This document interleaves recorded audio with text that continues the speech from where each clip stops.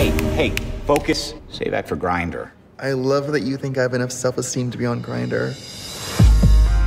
I have cerebral palsy. What's that? It's a disability in the brain manifested through muscular incoordination. Okay, now you're just being a drama queen. I'm Ryan, the intern. Listen, Cheyenne. Ryan. I need viral content now. I don't know what I'd write about. Oh, I was hit by a car. Everybody, come hug Ryan. He was hit by a car and now he's a weird, sad lip forever. Thank you so much. Okay, that's great. That's enough. Thank you. If you could get rid of the thing you hate most about yourself, the thing no one else understands, wouldn't you do it? We gotta get the hell out of here. Everyone just assumed my limp was from my accident, and then I never corrected them. Your disability is part of you. My mom has a secret boyfriend.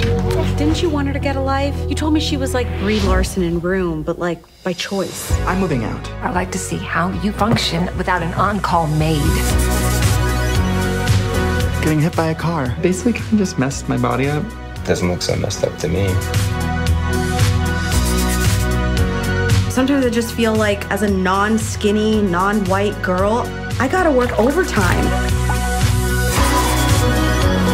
I was in the closet about being gay, and then I was in the closet about being disabled, and now, no more closets.